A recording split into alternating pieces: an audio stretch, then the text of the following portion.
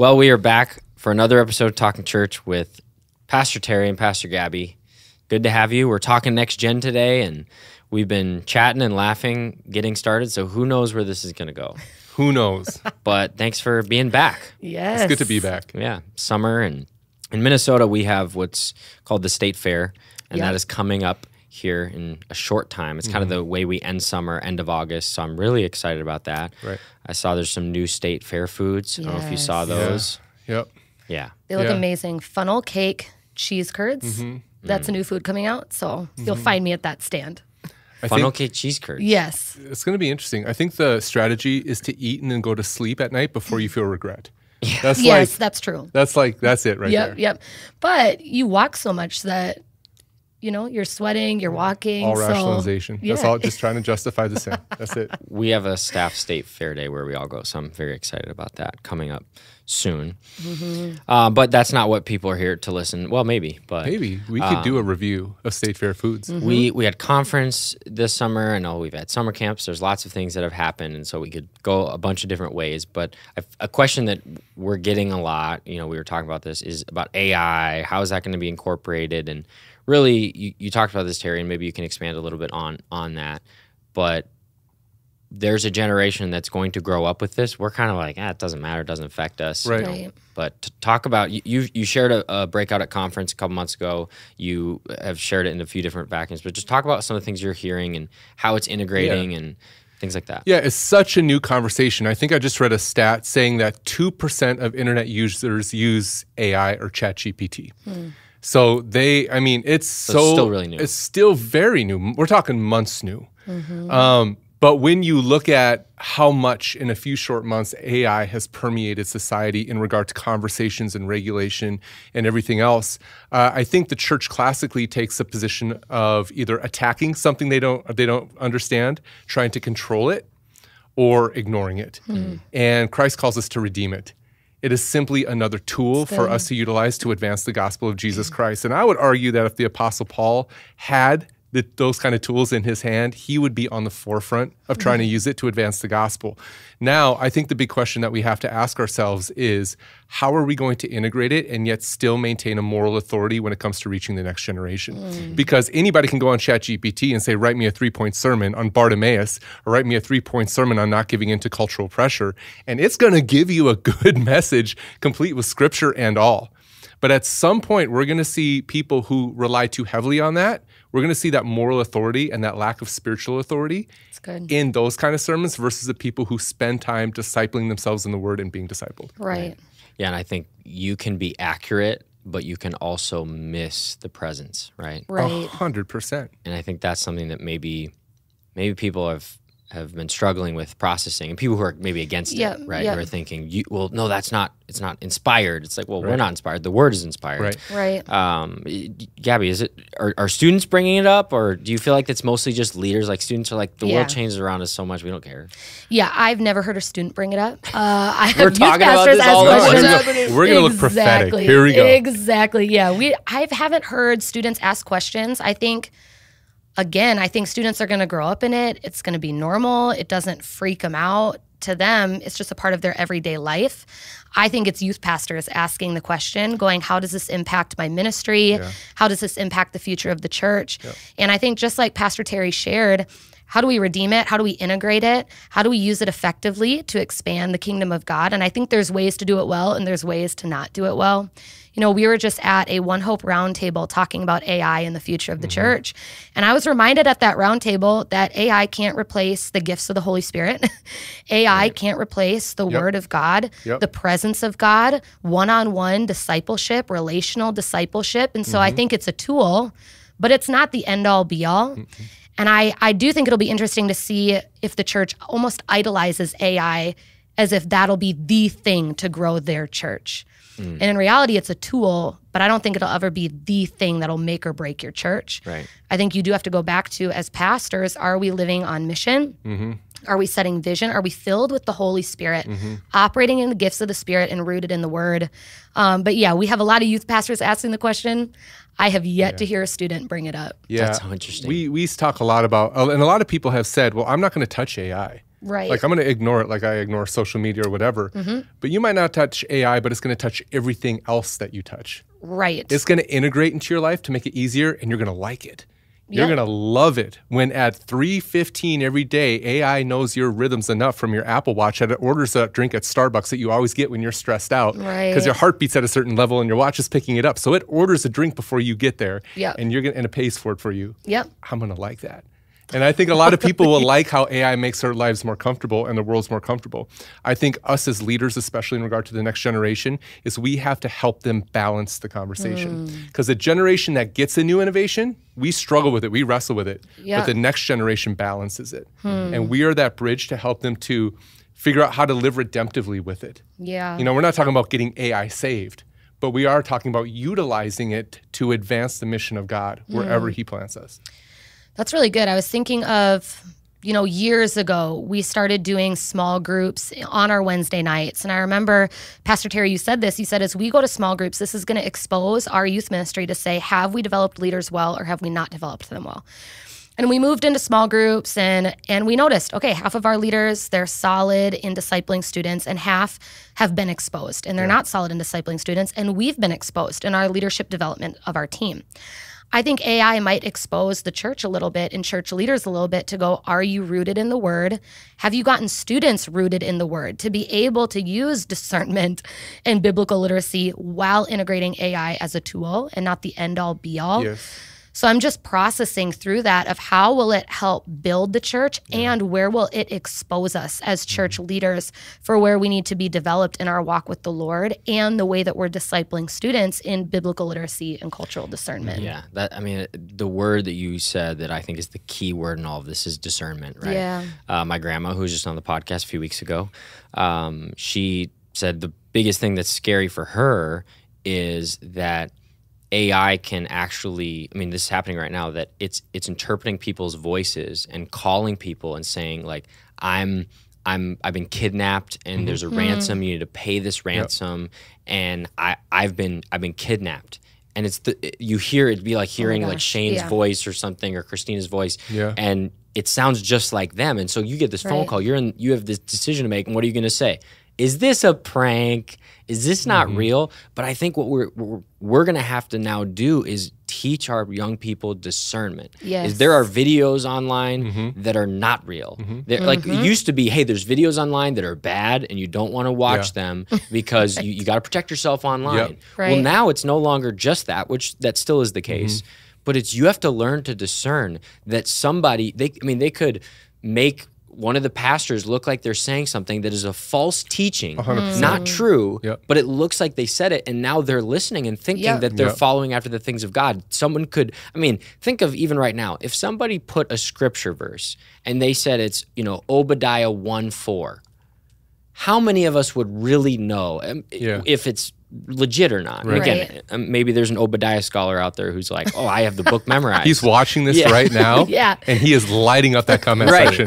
But I think even that, you could put a quote of a verse that's not the right verse. Yeah. But Absolutely. even more so, there's just all these things. So I think that level of discernment, and I don't know if you guys have thoughts on how do we teach discernment to people? Obviously, the Holy Spirit provides discernment, but are there ways that we can help people? That my favorite word right now is vigilant, right? Be vigilant, be discerning. And I think that's something we need to focus more on versus just teaching education.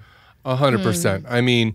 And discernment is very relative based on the people who are willing to accept things that are a bit more closer to the line in regard to morality and faith. But when you talk about cultural discernment and being discerning about what comes out there, we can't do it without biblical literacy. Correct. Biblical literacy becomes the filter and the standard by which we discern everything around us. And you can't have redeemed culture or kingdom culture without having biblical literacy as a foundation in the life of a young person. Yeah. And by biblical literacy, I'm not talking about know the key verses, understand where the Old New Testament is, talk about the Gospels a little bit, know what Genesis says. But I'm talking about understanding how God relates to people in the Old Testament and how He's the same today, yesterday, and forever, and how that impacts what happens today, and how this verse speaks to that verse, and how the New Testament fulfills the Old, and all that, so that when a cultural moment happens, or when they see something online, or when AI goes sideways, they have their biblical literacy platform and filter, and they take that moment and filter it filtered through that. Yeah. So what comes out at the bottom is kingdom culture or redeemed culture. Without that, we don't have biblical Christians, we have cultural Christians. Right. And these cultural Christians over here don't have biblical literacy, so when a cultural moment happens, what comes out at the bottom is something that agrees with them, but that just doesn't necessarily agree with the word. Right. Right. We have to teach students how to rightly divide the word of God and apply it to their life. And we all have a part to play in that. Youth pastors have a part to play. Parents have a part to play. Senior pastors have a part to play. Connections pastors all have a part to play in raising up the next generation in the word of God. But what I think is interesting is right now, I don't have students asking me about the most relevant hot topic in culture. Because we don't know it. Because we don't know be it. honest. Exactly. The older we get, they don't they're trust not you like, anyways. They're like, who can I go ask ask? Gabby? Gabby Yeah. and Terry, they know everything that's cool and new and in. For and sure hip. Yeah. not. For sure not. But they are asking, how does this verse apply to my life? Yeah. Or how do I understand the book of Job? Yeah. Or what does Revelation mean for me today? And how do I read that book of the Bible and understand it and apply it to my life? Mm-hmm. What they're asking is they're asking questions about biblical literacy and cultural discernment. And that's what they're hungry for. And as youth pastors, I think we have to get past, is my youth ministry, culturally relevant and speaking to hot topics? Yes, those things will come, but is your youth ministry rooted in the Word of God, teaching students how to rightly divide the Word of God and giving them exposure to have encounters in the presence of God? Yeah. Yep. And as students build that muscle and understand the Word and apply it and are operating in the gifts of the Holy Spirit, when hot topics come, they will know how to navigate those things because the focus has been on the Word and not just what is happening currently in culture. Right. Absolutely. And piggybacking off of that, I love how you talked about journeying with students and walking with them, because if we give them answers, that doesn't give them the background on how to arrive at those answers. Right. Or how to navigate their emotions or their thoughts when they hit certain circumstances in their life or those things come their way. And I don't want to understate the fact that journeying and teaching them how to walk their walk with God out, live their walk with God out in a real, tangible way. And I know it sounds cliche, and it's been said, like, let's help young people learn how to live out their faith. But my goodness, the reason that I'm saying it today is because young people are taught answers more than taught how to process and journey through life with Christ and in step with the Holy Spirit. Yeah. And I think we're going to hit that place that you mentioned, Gabby, to where we're going to see the haves from the have-nots of faith. Yep. Because you're going to have a generation loaded with answers versus a generation loaded with experiences and journeys and encounters with the Lord. And there will be a stark difference between the two. And who are the ones who will be responsible for that differentiation? Us. Yes. Because what's instilled in them is what they value. Right. And we get to determine if our youth ministries and kids ministries and young adult ministries reflect a group of people that just simply have answers or a group of people that have journeyed with Christ. Well, Great. and that's where I think we're at this new form.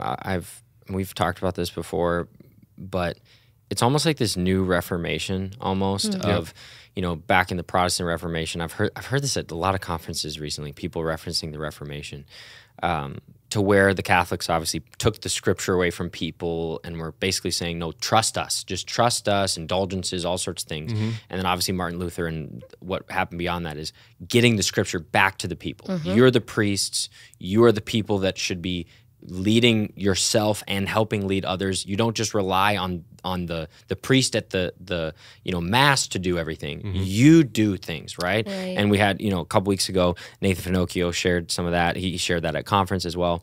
But I think that distinction is something that it's almost sad to me, because even the start of this podcast, right? This is, it's 80 episodes or something like that. Right at the beginning, we were talking about how to help people do church, right? Here's how we do youth ministry. Here's how we do care ministry. And here's how we do this. Now the conversations have shifted to, what does the Bible say about this? How are we balancing this topic? Like it's about, it's going to, what does God say about this? And it's interesting to see. I mean, more people are listening now, but I think those are the questions we have to be answering, is the answers on how to do leadership. That changes every minute, right? It changes in context. It changes on where you live. It changes on the type of students you're ministering to or the type of church that you have.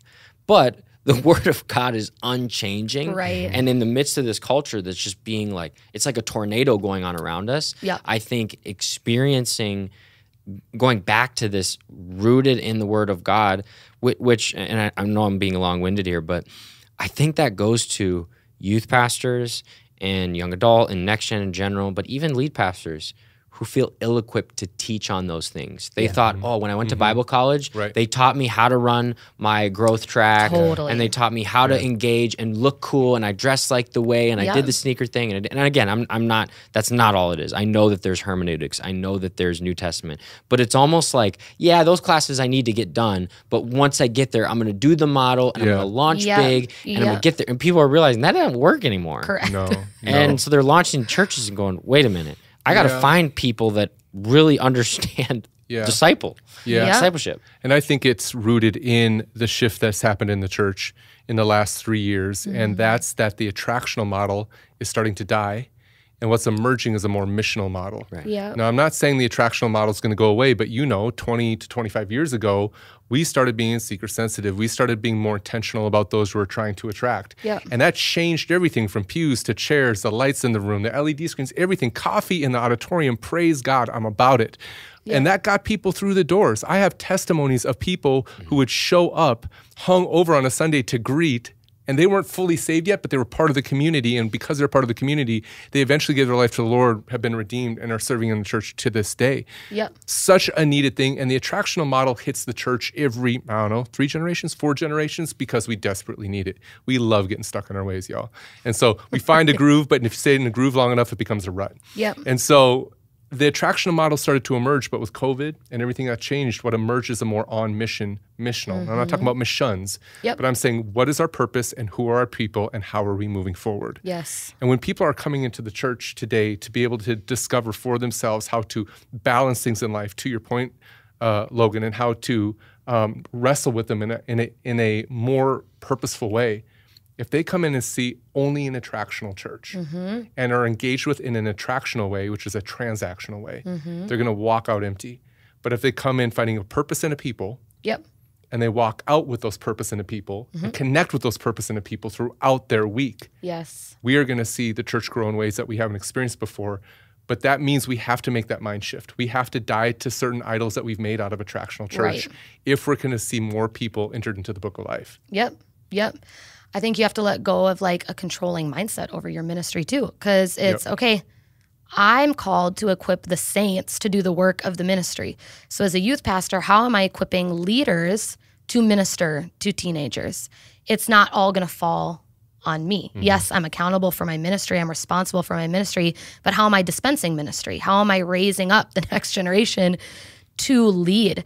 And we have students that have shared before, I don't feel fulfilled anymore. I feel stagnant in my faith. And there's a lot of reasons why they might feel that way. But when you boil it down, a lot of times what it comes down to is I've been consuming and there's no like output. There's no faith being put into action. And I have this hunger to be the one to lead. I want to lead the Bible study. I want to know how to pray for my friends. I want to be able to reach my family. And if students are just coming and consuming on a Wednesday or on the weekend, at some point, they're not going to be rooted in that biblical literacy and cultural discernment because they've heard it, but they haven't been forced to live it out and put it in action and journey and study and wrestle with their faith. You know, there used to be that statistic. I don't think it's accurate anymore, but 80% of students who grow up in the church will fall away from their faith when they hit high school or when they hit college. I'm sorry. I think that that's no longer totally accurate based on some statistics that the Assemblies of God have come out with. But why is that? Because their faith was their parents, their faith was their youth pastors, but it was never their own. They never journeyed, they never wrestled, and they never got opportunity to lead. I was just watching a documentary. It's called Sheep Among Wolves. It's the second volume on one of the fastest growing churches in the world, which is in Iran. And they said, once you are saved, you're now helping lead another small group. And they're like immediately throwing you into it. Part of it is their culture and having house churches and small groups, and that's how they're growing in the underground church. But they were saying they're immediately getting people rooted in the word and sending them out. They don't have like this 10-step plan of when you're here, then you lead. Right. When you've hit this marker, now we release. They're going, we're releasing to you now, journeying with you along the way, correcting as we go, but you're going to do it. Yeah, and so I think some of that is there's liability, right? And Totally. you grow, you have a big church, and I mean, there's conversations around here with River Valley. It's like, well, that's liability, that's this, because it gets big, and you have a lot to lose, right? If something, well, what if something happens, and what if they do something that tarnishes, our church's name, that then makes the government come after us? And again, none of these things I'm saying are easy or simple, right? But I think it's a reality too. Well, we're not going to put that person in leadership because what if? And I do think there's discernment, right? It goes back to that, to say, this person, I don't think it's right. For us, we don't allow people to serve in youth or kids ministry unless they have a background check. 100%. Right? It's not like, oh, you were just saved, come on, let's go. Absolutely. So there are things that we can be intentional about, but in the same way, I think we have to equip people, and if they're not moving forward, I mean, you talk about being stagnant in your faith, and then you go out on Skid Row, you go, man, my heart was beating, it's crazy, I need to get into the Word, I need to learn this more. You go on a global team, go to Iran and see what's going on there. It's like, try it. If you want, if you're stagnant, go over there. I bet you that the Lord, you're going to pray extra hard. So I think sometimes you need to put yourself in uncomfortable situations, not in like a testing way, but just you have to keep growing. Yep. Yeah. And I think when we think about putting people in those spots and the context that they're in, they need to multiply today. Yep. Today, or else it fails. Right. But when we're talking about here isn't so much a microphone, a stage, a leadership title, it's access and opportunity. Right. And it's so easy to think leadership development and development of your faith and being put into a front of the house position equals a microphone and a stage, when a microphone and a stage is the lowest form of leadership development. Yeah. The greatest thing we can do, especially for the next generation, is give them access and opportunity. Logan, we talked about that a couple years ago. Is there a place for them at the table and an opportunity for them to run with the call of God today? Not when we say they're ready, but when they say, you know what, I want to try it out. Yes. Because who's to say if they're not hearing from God in the moment, and we stifle it by saying, I don't think you're ready. I don't think you look like what that person would look like. But I think access and opportunity, I think that's an easy way to balance that and let them step out with what God's given them. But I think where we struggle in leadership development is actually our off-ramps more than our on-ramps. I think we're trained to do a really good job building a funnel of getting people on the journey. One of the things I think that we've done at River Valley that has been super helpful for us is we have a clear off-ramp called the 500, which is sending 500 missionaries around the world. And so there's always people that are leaving, but they're leaving well.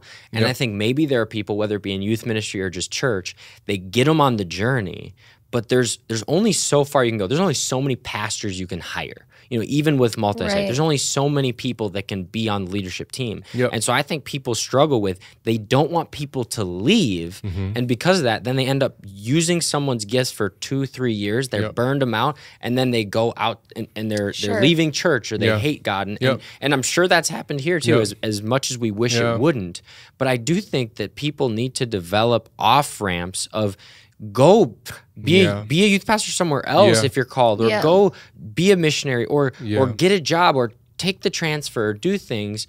But then also there are people that are called to stay and lead and grow. But I think especially when they're young, it's like they're just going to stay in the same spot, stay in the same spot, stay in the same spot, because that's as far as we're allowing them to go. Right. Sure.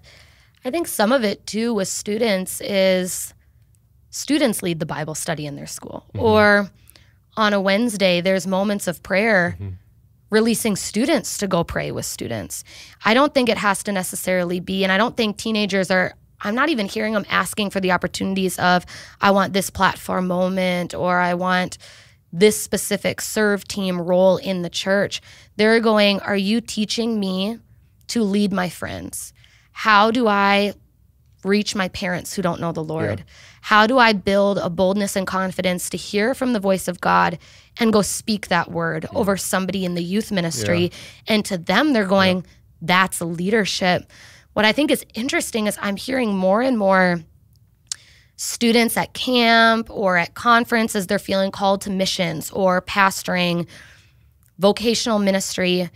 They come back and they go, I think the Lord's asking me to get a degree in marketing so I can go on the mission field and reach the lost. How do I live for the kingdom of God in the marketplace?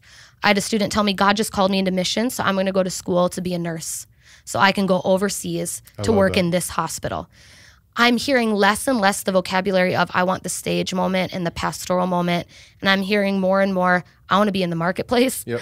I want to be in the medical field because God has called me to ministry.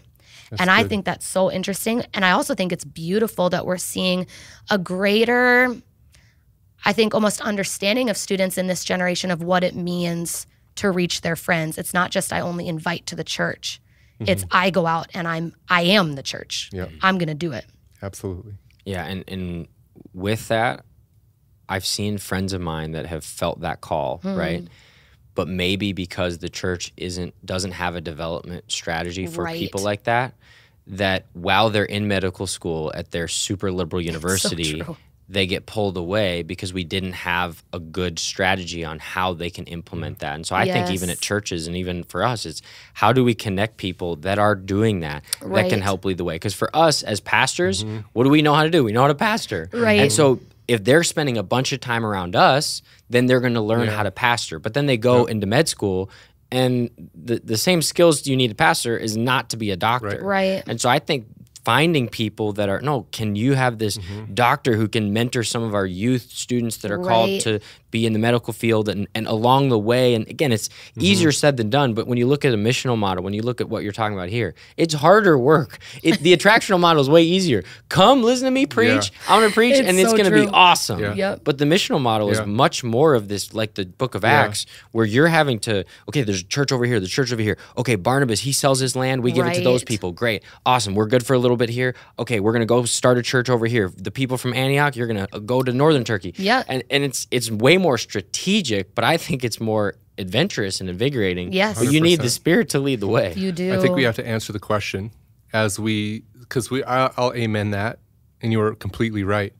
You have people called to the marketplace and go to their uber liberal university that has, the reason they fall away is because they do have off-ramps in those places that churches don't have for individuals like that. So the world will have an off-ramp if you don't have off-ramps. The world will catechize, the world will disciple if you don't disciple. But there's always something going on. And a lot of our churches in the West are set up to make people look more like their church than they need to look like Christ. And that's hard. We call it a win when they do this in what? Our church. What if we took all those away and said it's a win when you witness to your family? When you go out on the street and you love your neighbor? Like, what if those become the metrics? But because growth and attractional demands a certain type of induction pathway, we do have those on-ramps built up, to your point, but the same energy needs to be given to things that don't directly impact the numbers on a spreadsheet. What would happen if we won somebody to the Lord and they went and attended another church? Would we still call that a win? It's good. Would we still call that a win? And would we still get them discipled fully knowing that they could go out and go attend somewhere else or go do something else? Or would we say, no, the goal is to keep them here? That question, until the capital C church can answer that question, I don't know if we'll have those specific off-ramps. I think that's really why you have parachurch organizations, because the church doesn't have that in place yet. So that's a hard question to ask, even as I'm going through and thinking of ways to disciple the next generation. Would we still call it a win if they got saved and say they didn't bring any friends, but they went and they helped people on the street and they loved their neighbor and all those other things? And even though it didn't cause our numbers to go up, this person is bearing fruit. It's good. That question has to be answered, I think, before we hit those other areas. And that's not for us to figure out. We get to talk about it right now. But it's something that sits really heavy on my heart because it's something that's been easy to push to the side. But in an increasingly cause-driven society today that wants to see results for the problems in society, we can't ignore our need to develop people to meet needs with being in the hands of Christ in those spaces. I think what's encouraging right now, too, is I think this next generation of youth pastors and kids pastors and just next-gen pastors, these are the questions that they're asking. At River Valley Conference, we had a ministry design session in regards to next-gen ministry, and a lot of the conversation started to turn towards collaboration across the church at large. Collaboration with other departments, collaboration with other churches, going, how can we link arms together to get the kingdom win and not just our own siloed ministry win? And I think that's beautiful, because I think as pastors lean into that, we'll only see greater kingdom impact as we build together and not separately. I was talking in our lead team meeting the other day, And when things are going really well, right, it's easy to not look at the metrics. Right. It's easy, I guess like you don't even have to look. 'Cause you're like, I can feel it. It's going so good. Feel like I the know vibe of this moment. The Holy Spirit's on it. And then you look at the metrics, and it's like, oh yeah, we're good. It's all good. Yeah. But then you don't look at your processes. And then when you stop looking at your processes, you stop looking at your discipleship. When you stop looking at your discipleship. So then what happens is you have this high for a while, but then it starts going the other way. And what do you start to do? You start to look at your process. You start to look at discipleship. And why do you do that? Because it's going down. Right. Well, we know that it's easy for things to go down and keep going down. Yep. And so I would encourage people, if something's going well, really ask, why is this going well? Yeah. Understand what's happening. And then if it's not going well, like you're kind of too late almost. And it sounds sad. Like if you're struggling, you're too late. That's It's not the message, but I do think that it can't be this like, when things are going well, I'm just gonna. It's all good. We're feeling it. We're grooving. To your point, but then it becomes that rut, and it's too late to where you're looking around going, I can't even get out of this anymore. Yes. Right. So I think it's always asking yourself, am I rooted in this biblical literacy? It's circling all the way back to AI. Okay, utilizing the tools. Ask those questions, but you aren't even asking the questions. Okay, we'll learn about it in a way that can benefit, but don't let it control you. But also know that can you do those things with the lens of biblical literacy, with the lens of not being a cultural Christian, but being a biblical one? Yeah, I think we can. Yep. But you can't wait for it and all of a sudden go, man, you can't react. this whole reaction thing, like it just went terrible. Now what do I do? Well, it's over, man. Like it's the done, ship bro. is sunk. You should have saw it coming. It's like there's an iceberg. Y'all saw the iceberg. Right. It's there. I'm sorry. Hopefully that's not too soon. But like, but you guys saw the iceberg. Yes. Like, and at the end of the day, it is. I love how you talked about those processes. Don't have a good night or a bad night at youth and not know why. It was a great night. Why? I don't know. God loves us. It was a bad night. Why? I don't know. Like, we need to know, and we need to know why we got there, and if the reason we got there is in alignment with the mission of God. It's so true. I think sometimes we can over spiritualize things. For it was a great night because God moved in this way, or it was a bad night because of X, Y, and Z. When sometimes it's like, we didn't follow up with our youth leaders. We didn't send the email. We didn't communicate here. Or it was a great night because we put in the work and we did the additional meetings and we followed through with new students and we trained our leaders. We did all the mundane behind the scenes tasks that pleases God when you do that and leads to incredible moments in the presence of God during your services. I got to break on Gabi really quick. A few years back, you were still a youth pastor at one of our campuses, and she had blown up the youth ministry. It was going. It felt good. When I wanted to feel good about myself, I would show up there. And she came to me once and she goes, I kind of got this revolving door of about 30 kids, 30 new kids, 30 kids aren't there, 30 new kids.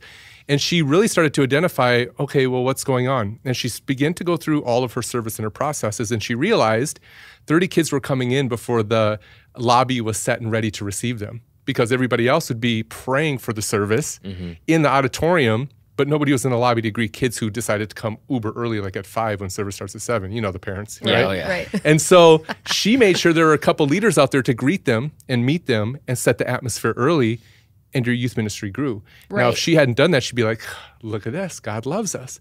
But it was simply honoring the processes and making the adjustments necessary so that people found a place to belong. Yeah, that's so good. And it was awesome to see. Yeah, and it's caring about those little things. Right. And I know we're about to wrap up, but I'll open this can and just shut it.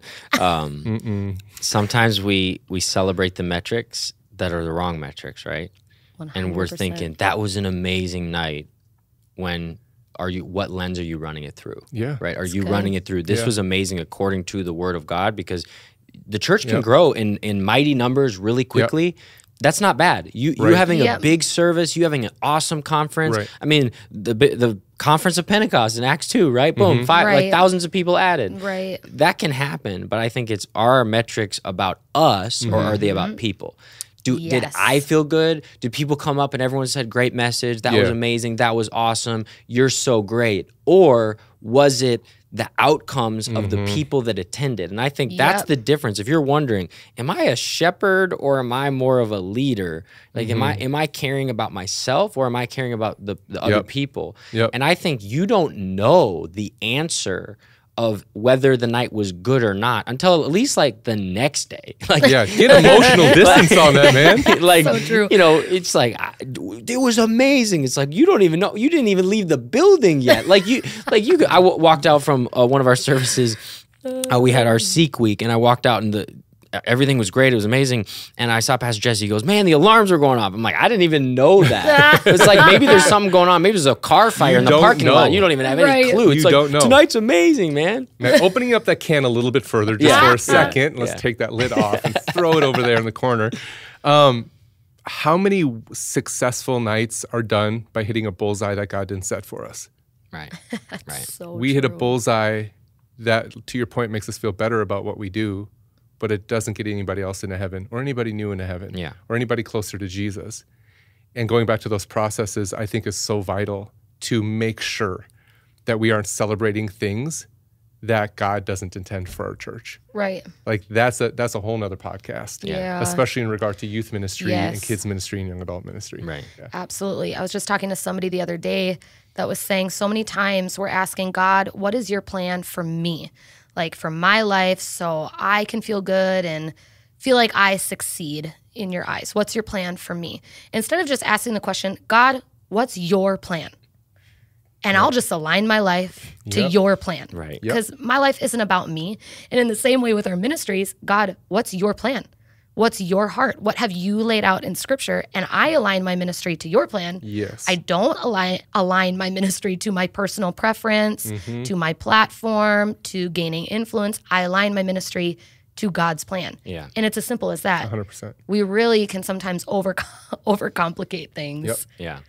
in ministry, personally, when it comes to what pleases the heart of God. Yeah. Well, I've got to shut the lid until next time, our next conversation. But I think it's so true, Gabi, that you said Jesus, when he was walking on earth, his disciples still tried to make it about them. Well, we got to go Right. bury the dead person. No, let the dead, like there's a mission that I have for you. Well, can we do this? No, you can't do that. Right. Because I have something for you today. Right. You look at the Holy Spirit. No, just move forward because this is my plan. And I love that. I think that's such a reminder for us in the way we lead our ministries, in the way we lead ourselves, is God, what is your plan? Not how can I fit? How can I make it work? How could if your plan includes me being rich, if your plan, you know that very rarely when we ask, our plan is never suffering like Paul. It's never suffering like God, would you please just let me suffer? Would you please? But then true. he says it's better that way. Like, why would we not ask that? It's because we're selfish. I know. God, can I get more likes? Yeah.